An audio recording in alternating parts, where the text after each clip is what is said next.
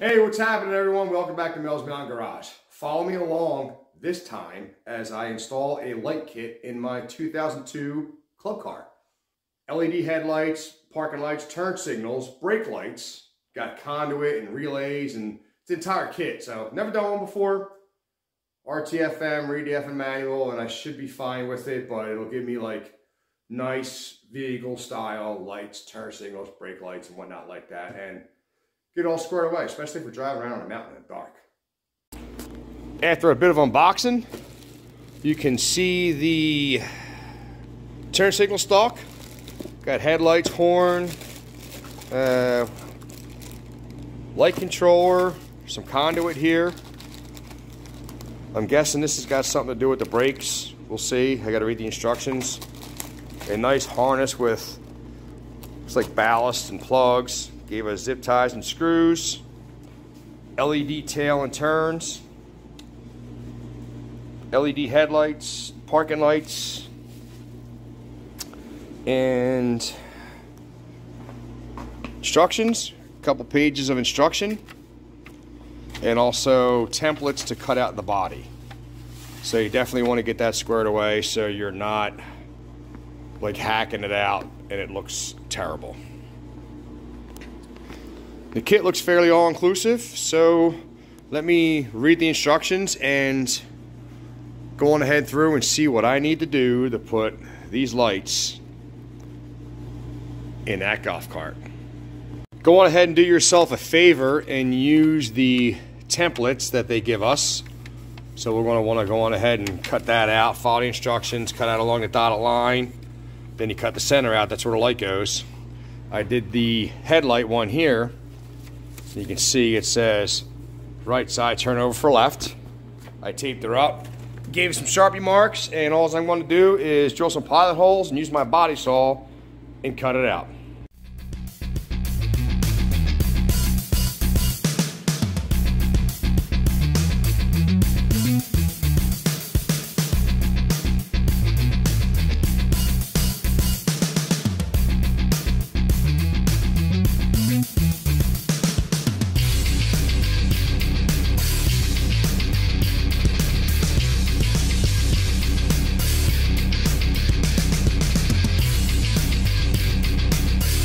One light is mounted. I can tell you I do not like the screws.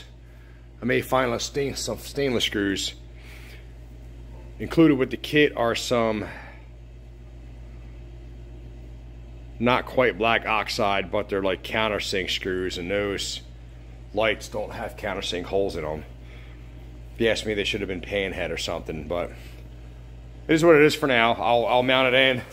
Hopefully by the end of this video I'll locate some stainless screws. But I am going to cut this hole in. Repeat it the other side. Template, 4 holes, air saw, and then you just gotta finagle it and trim to fit. I'm gonna save you the pain of watching the video for that. Both headlights are now in. I've got to put the light controller box up under there. You guys can see the on, like brights, right? Horns. Those are the 4 ways. Those lights will be for the LED light bar and everything that I already have. I put LED or blue LED lights in the gauges. I've got to get up under it. Chaco. Chaco.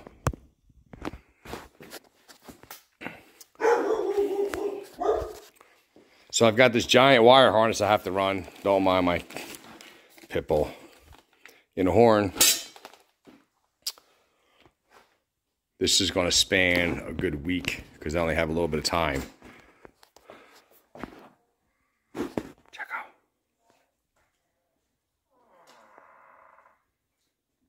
What are you doing? Come here. Come on, Chaco. Chaco. Crazy ass dog. With the front headlights and parking lights installed, as you can kind of see there a little bit, hopefully I got the camera angle correct.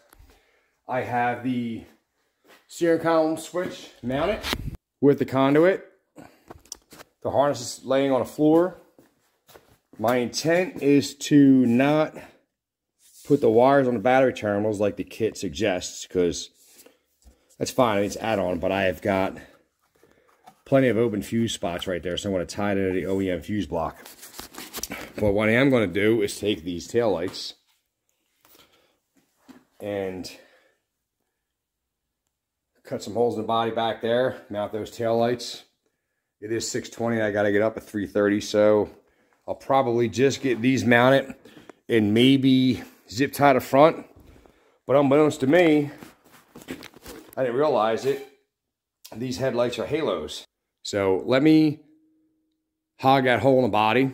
Again, you guys saw me do just this one, but all the other ones are mirror images of one another. Get the template, drill yourself 4 holes, get yourself a saw of some sort, cut it out, and then you just keep creeping up on it. You can go, you know, full wild and like hog it out completely and get all jacked up, but I like to make it a little bit smaller and creep up on it so it just fits in there and fits in there nice and tight. And that's what I want to do to the rear. Tail lights are installed, but they're only mounted in a body. So all the club cars, why they are kind of sought after, it appears, they have aluminum chassis. So I need to drill a big giant hole, not a big giant hole, but a large enough hole next to the OEM wire harness to feed my headlight harness up and through, get it up along here and run it along the top of the rail, and it'll follow the top of the rail along the back of the body to tie into the tail lights.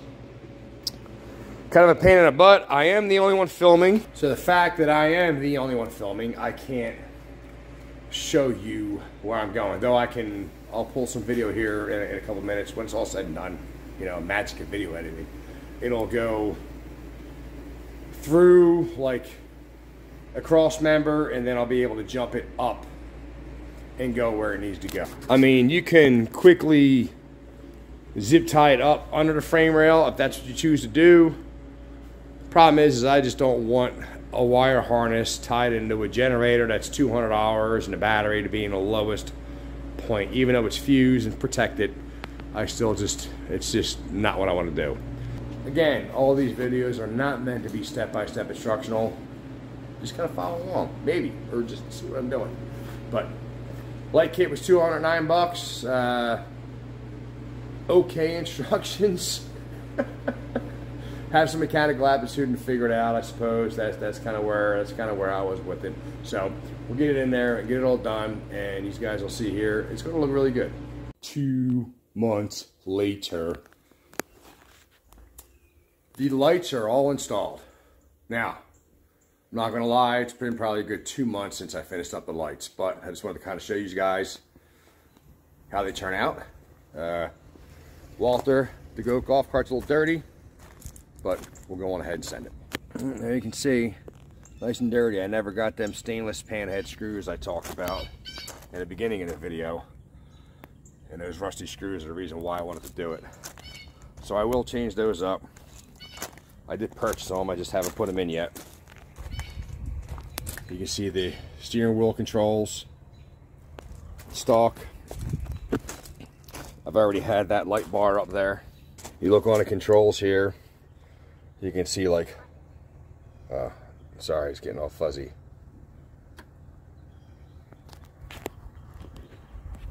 Son of a bitch. Horn. Hold the seat up. There's our parking lights. Turn the ignition on. There's left. There's right. Obviously brake lights are the same. Don't need to show them to you. Pretty doggone bright. And they're the headlights. They do have high beams.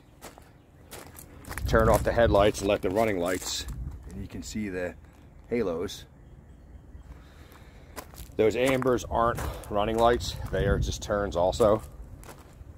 I'll put the four ways on so you can see them flashing.